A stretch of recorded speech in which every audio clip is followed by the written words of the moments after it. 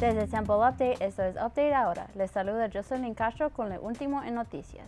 El lunes fue un día importante para las víctimas de Maraton de Boston de 2013, ya que este lunes se llevó al cabo el Maratón de este año. Los estudiantes de la Facultad de Ortopedia de Temple estaban ahí el año pasado para ayudar a las víctimas y volvieron este año para ver a los maratonistas cruzar la línea de meta.